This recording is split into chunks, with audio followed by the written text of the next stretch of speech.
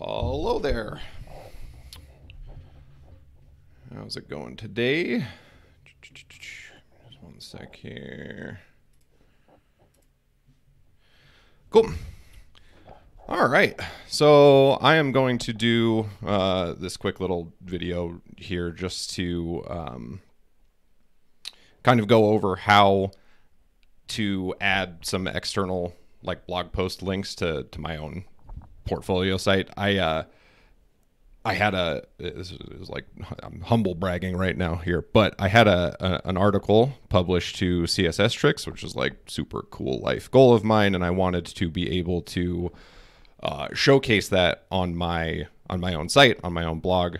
And I was kind of trying to think through how I can do that. So my blog, my personal blog, is just a Gatsby site, super basic. I'm using a CSS framework just because I needed to redesign my site and didn't have a lot of time to actually do the redesign itself. So that's why there's all of these unfortunate looking class names, but we're just going to ignore that for now. In any case, the goal of this here is just to have some fairly easily controlled blog post links that I can just drop into my site using the same Markdown kind of format that I'm using here in Gatsby right now, and pretty much just like control all of this with the frontmatter in the Markdown files. Just like a quick little rundown of how my Gatsby site is working right now. I'm using GraphQL to query all of the Markdown files in my posts folder over here on the left. And there's a couple of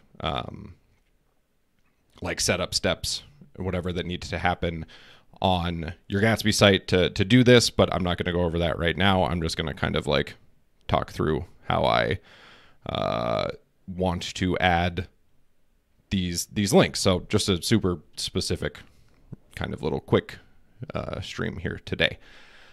So in any case, let's look at just like a normal post. Most of what I want to do is pretty much just like have a blank post, like a blank Markdown file that I can drop into this post folder and then add some extra front matter here too that I can then query for and then change the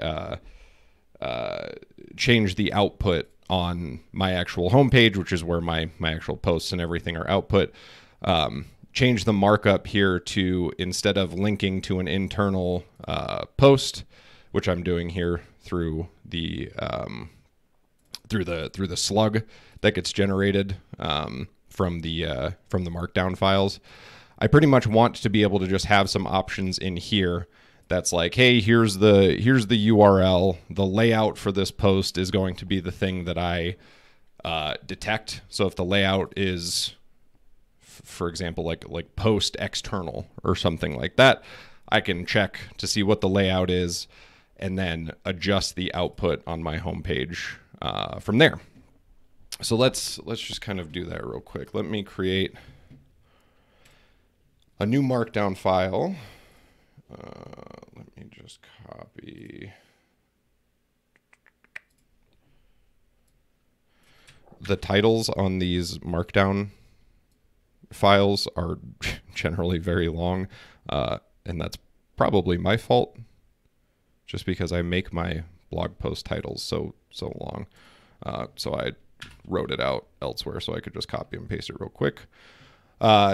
So the blog post that I made on CSS Tricks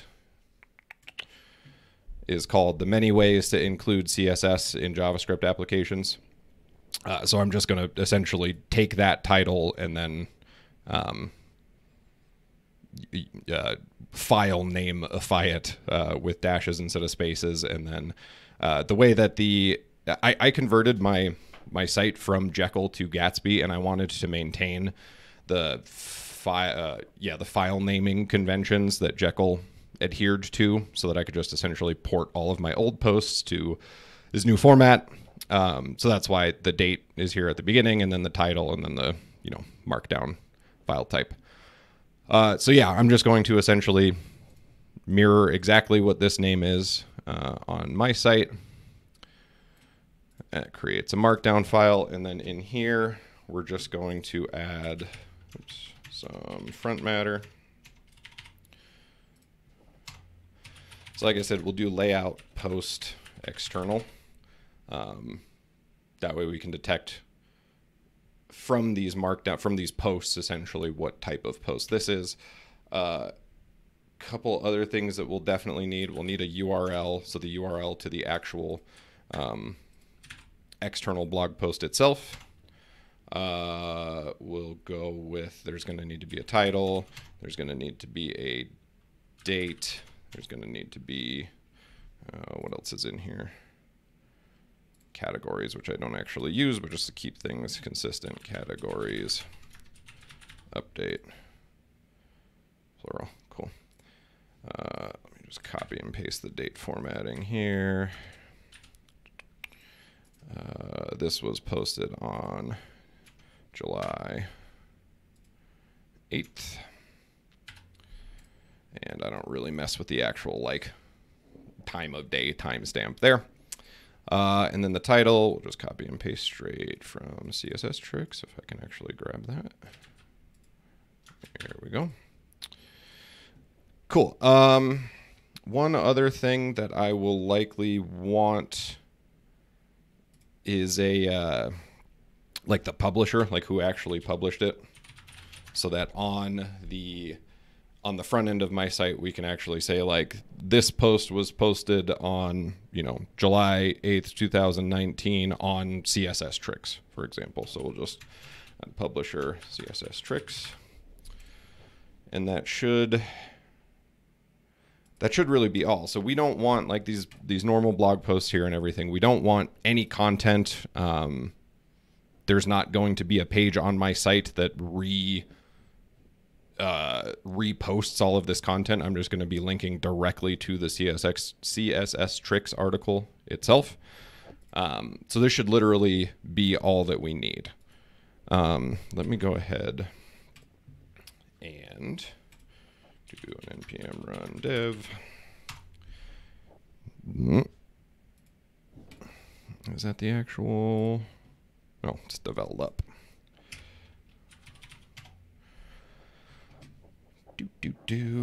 We'll get that started up so that we can actually look at what my site looks like. All right, it's at 8,000. Local host 8,000. Cool. Okay, so we can see here already that Gatsby compiled everything, converted it down to flat files, and is outputting this post. If we click on it, there's not going to be any content in here. It's directing to an actual post on my site, and that is not what we want. The reason it's doing that is because within the index.js, which is just my homepage, you can see we're using like normal Gatsby routing. Let me widen that just a little bit. We'll cover the front end. You can see that this link here, we're just using normal like Gatsby routing to direct to these posts, right? It's grabbing the slug that is generated by Gatsby and then outputting a link that'll route us to that single post page. What we're going to want to do instead is detect the post layout, right? And based off of that, output just a normal link rather than the Gatsby like Gatsby router link. So the first thing that we'll need to do, like I mentioned, I'm using GraphQL to query all my Markdown files. It essentially loops through all of these posts and then gives us the data that we need. A couple of the pieces that I will need to grab from the front matter that we aren't grabbing right now are the layout and the publisher. And what else? Layout, publisher, and the URL. So once we grab these things, that should be all that we need to link to the external post. So I'll save that. It's probably going, is it going to error out? No. Okay, good. So we should be getting those things. Let's just do a quick check and output the node frontmatter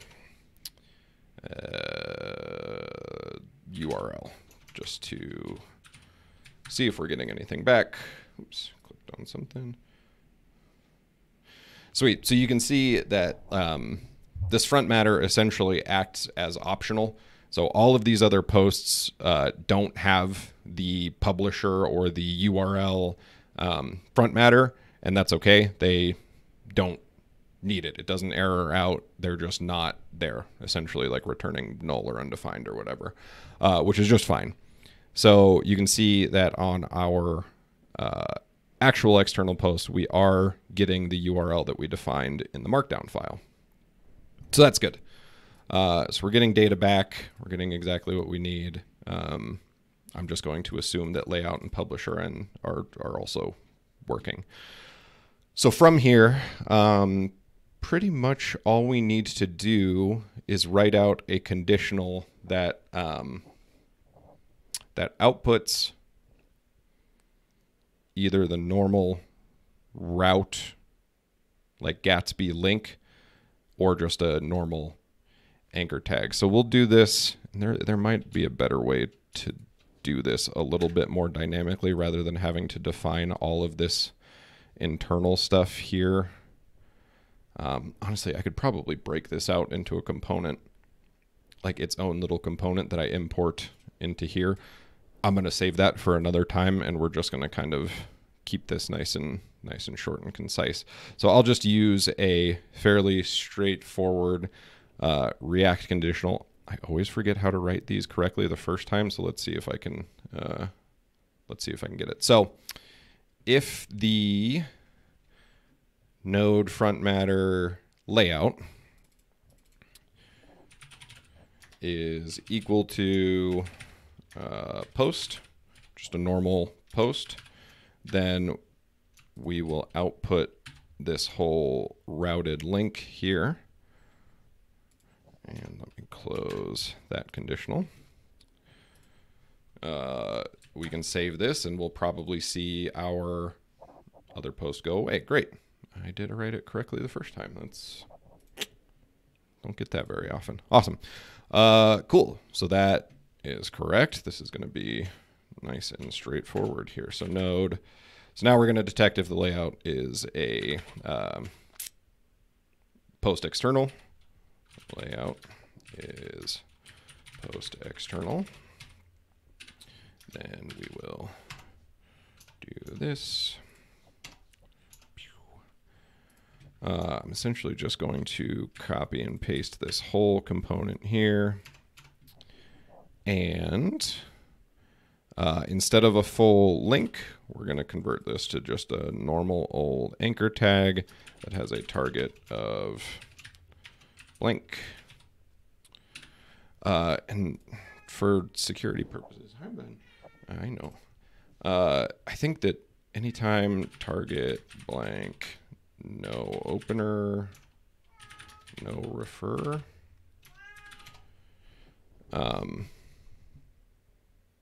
I think this is the proper way to make sure that there's no like exploits or whatever.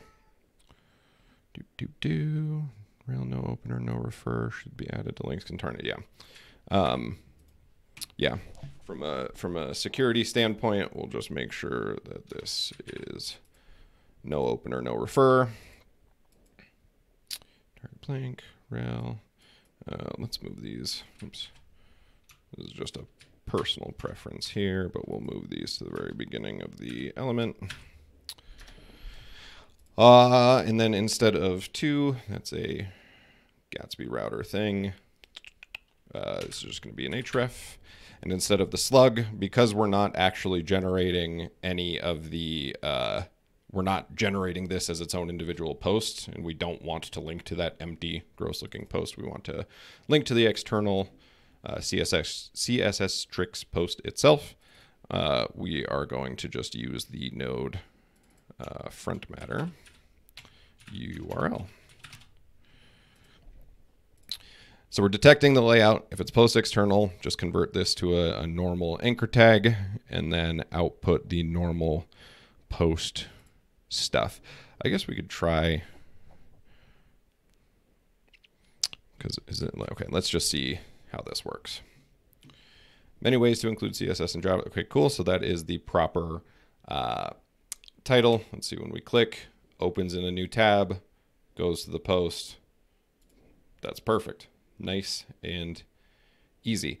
So we're not outputting the publisher anywhere. So I wanted to essentially expand on this date a little bit and say something like published on this date. Now let's, because that's going to be a little redundant. Published, 8th of July, 2019 on node frontmatter publisher. Published 8th of July, 2019 on CSS Tricks. Awesome. Why does that? Oh, it's probably because I don't have.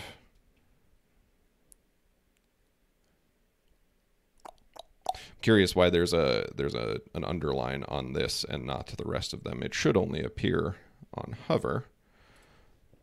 Let's look at my haphazard app styles here. So on hover and focus, we've got a text decoration underline. The date, let's post date text decoration none. Do I have that? It was probably because I had that focused for some reason.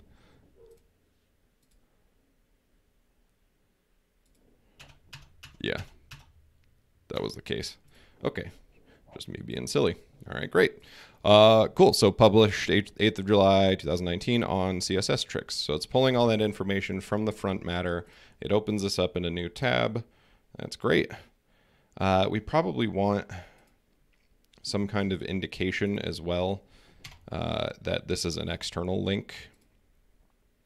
So let me grab a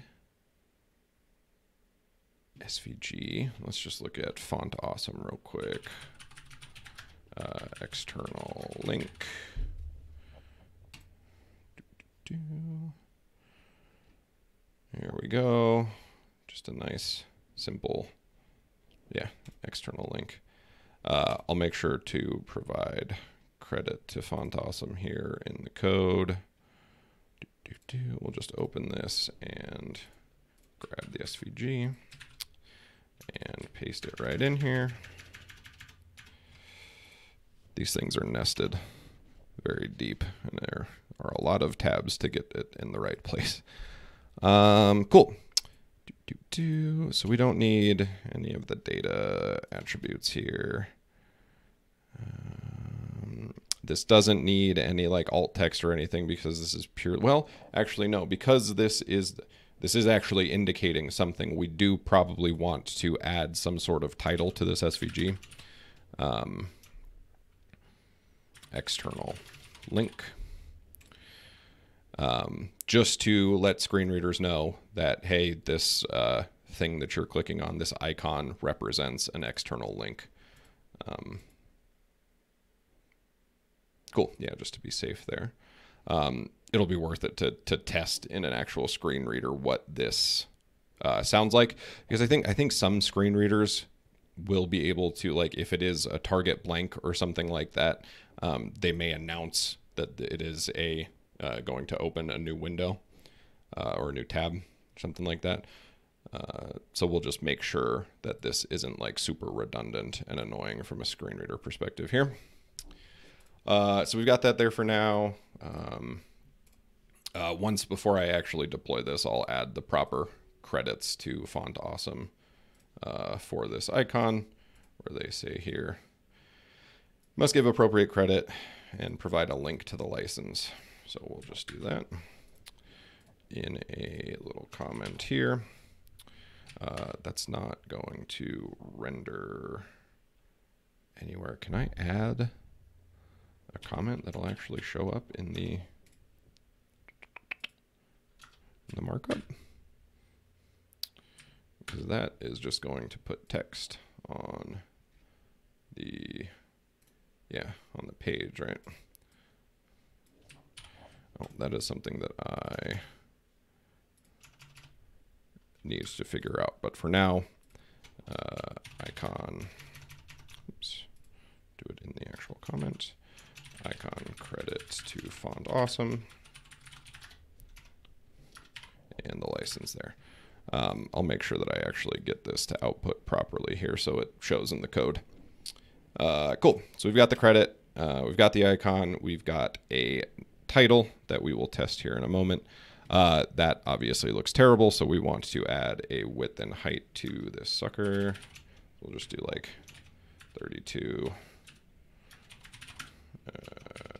32. Just keep it nice and small. I obviously put this in the incorrect place. We want this near the title. Cool. Perfect. Let me widen that just a little bit. Cool. Let's add a little bit of style to that here as well. So I've got some post title styles here. We'll just add post title SVG. And just add a little bit of margin. We'll do 1 rem.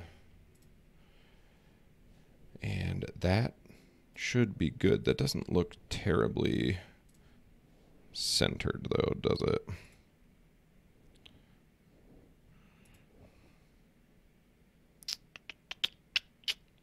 No.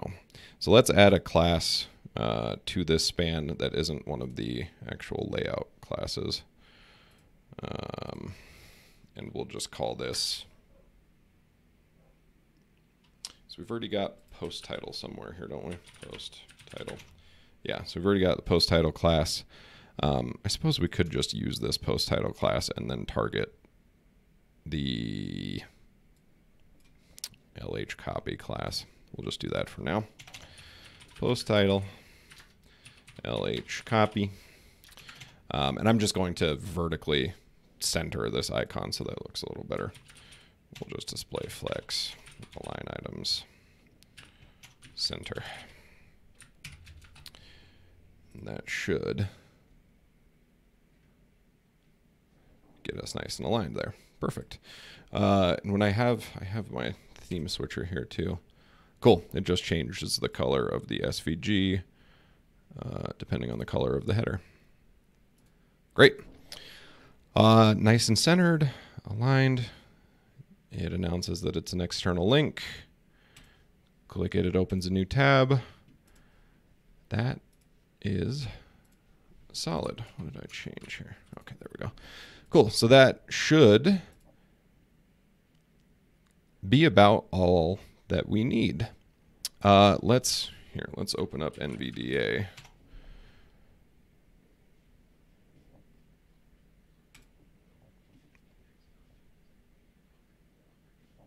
Oh, hold on. I don't think that's actually playing through my down combo. Okay. Volumes C center. Okay, so you should hear Domonify.co in private Microsoft Edge dev. Now let's see. So the purpose of all this, let's just see how it announces that SVG, right? So if I'm keyboard navigating and I tab. Dark button. About, resume link, the many ways to include CSS in JavaScript applications heading level 2 published July 8, 2019 on CSS Tricks link. Okay, so it's not announcing that this is an external link. Basic ES6 vanilla browse okay, so give me problem visual filter. Let's turn that off NVDA. real quick. Okay, so it's not announcing that. So the better way to go about this, rather than just a title within the SVG, may be to add an actual ARIA label to this. but we're not ever going to focus on the SVG itself. Rather, we're going to be targeting the anchor tag, right? So let's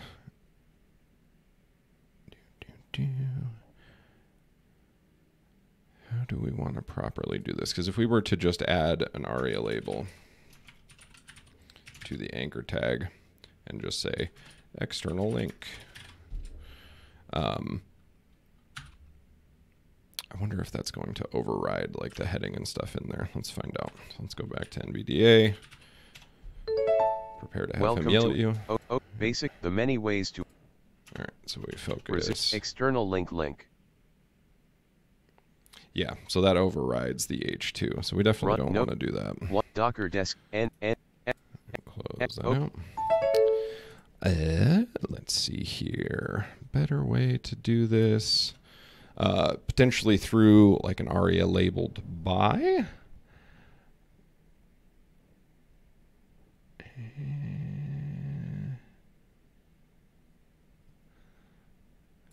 Oh, well, part of the reason here is that the ARIA hidden on this SVG was true. So that's going to prevent it from being read at all. So let's give another shot. Modify the many ways to include CSS in JavaScript applications.